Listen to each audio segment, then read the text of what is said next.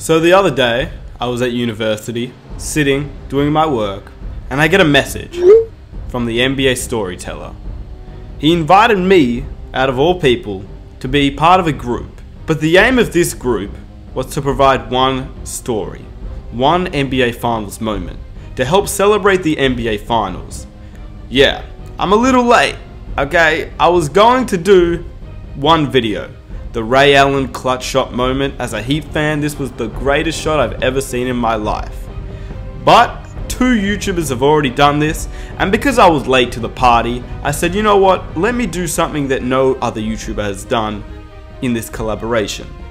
But if you guys want to see the other YouTubers and what they've done, we were each asked to make a short video about our personal favourite moment from any finals, and this is mine. Well, I'll just pretend it's mine, because I'm not going to do a third video on the Ray Allen shot. So this is Michael Jordan. This is the Game 6 shot. Yeah, you probably know it, but do you know the whole story? It's June 14, 1998. The Bulls vs Jazz was a heated rivalry. They had already faced off in the NBA Championship the year before, with the Bulls winning the series ultimately, giving them a back-to-back NBA Championship. And this year, they were going for their three-peat. It's the shot that is simply known as the last shot. Everyone knows it. Whether or not this was a push-off that led to the iconic shot is widely debated, but 20 years later, 30 years later, 50 years later, and for the entire eternity, this will not matter. At the end of the day, the shot went in, and it counted, and it led Jordan to his 6th NBA championship. The Utah Jazz wanted revenge. They'd beaten the Bulls in the regular season more times than not, and they had home court advantage. This was their best chance after they lost to them last season in the NBA Championship. These guys wanted revenge. But let's rewind it to the 1998 entire playoffs. Utah won their first round matchup pretty easily, 3-2, but they beat an old Clyde Drexler and an old Houston Rockets team. Then they beat the Spurs in 5. They beat the Lakers. They had made it to the NBA Championship without really breaking a sweat. They beat a young Kobe and a young Duncan, and they were in the NBA Championship. Whereas the Bulls had to face off against tougher opponents in the Eastern Conference. They had an aging Jordan, an aging Pippen, an aging Rodman. This was definitely going to be the last stretch for the Chicago Bulls. The Jazz won Game 1 in overtime by 3. In Game 2, the Bulls bounced back and won by 5. And let's just say that Game 3 was one that no Jazz fan will ever remember. They lost by 42 points, only scoring 54 points for the game. Stop it. Get some help. And they also lost in Game 4. So now the series is 3-1. But the Jazz bounce back and win Game 5. Every great drama has its subplots. Game 5 of the NBA Finals was no exception. The Jazz finally got a marquee performance from their star, Karl Malone. And the series is 3-2. Chicago leads. And now we go back to Utah for Game 6. The thing about the Bulls and the Jazz is that if it heads to Game 6 in Utah and the Jazz can get up, they stay in Utah. And they verse the Chicago Bulls, who have an injured Scottie Pippen, an aging Michael Jordan, and who knows what happens next. The Bulls had to win this game, and it wasn't looking great for the Chicago Bulls. As they arrived at the Delta Center for Game 6, Scottie Pippen, whose back was already injured going into the game, injured his back once again in the opening play when he dunked the opening basket of the game. Watch Pippen come across the lane, and as he reaches up to dunk, he pulls his back out, and you see him grimace as he comes up the floor.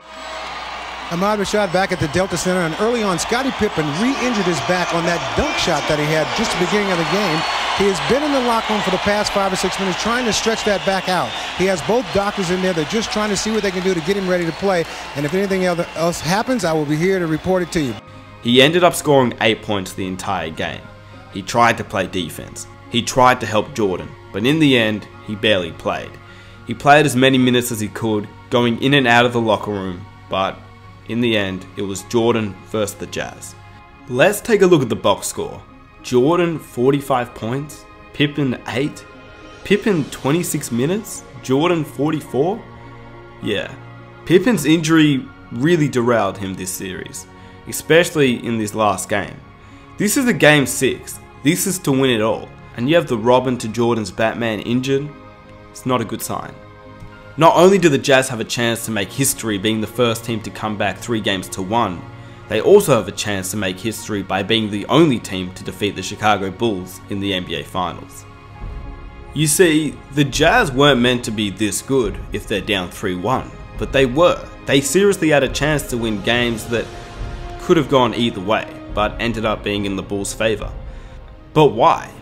Well, Jerry Sloan, the head coach of the Utah Jazz, made a few changes when Karl Malone had his opportunity to go one-on-one with his opponent.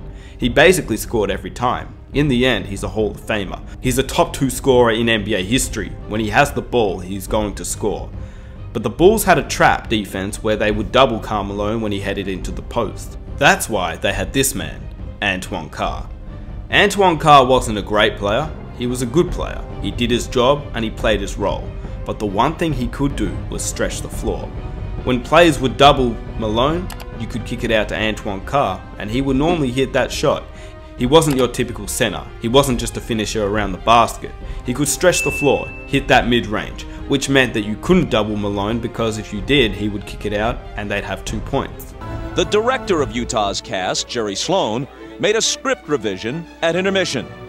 He called on a seldom-used veteran from Wichita State, a stand-in, Antoine Carr. Carr had 5 field goal attempts in the second half. He made them all. Without his performance in a supporting role, the NBA Finals would be history. See, what Antoine Carr gives you is a big man who can shoot. So if they're going to go down and double team, he can make the 15-foot shot. Keith can't, Foster is streaky, and neither can Ostertag. They've gone to a smaller lineup, and it's been effective. They're afraid to double team because everybody can shoot the ball now for Utah. They got to stay at home. So that's what they did, and it worked. The Utah Jazz hit shot after shot after shot. But so did the Bulls, because in the end, they had Michael Jordan, who was the greatest player to ever live.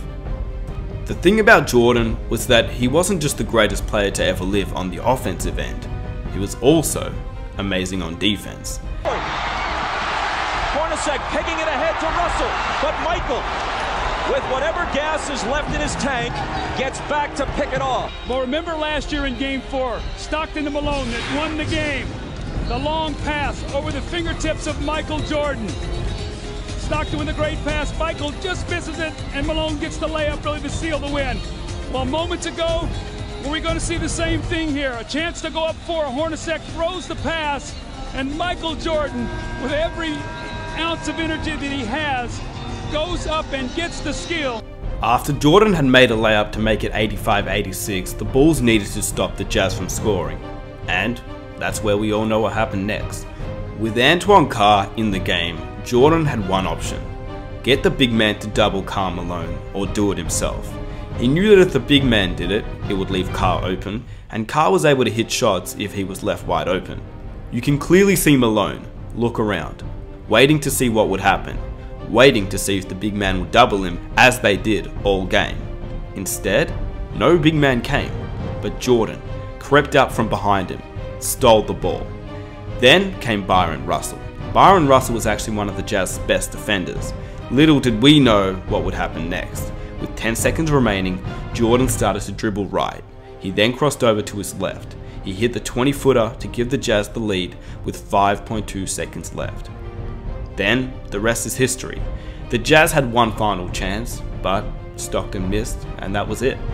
Jordan gave the Bulls their 6th NBA championship. Pippen, who was injured for most of that game, had also won his 6th NBA championship, and the game-winning shot has been immortalized around the world, and it's known as one of the greatest finals moments.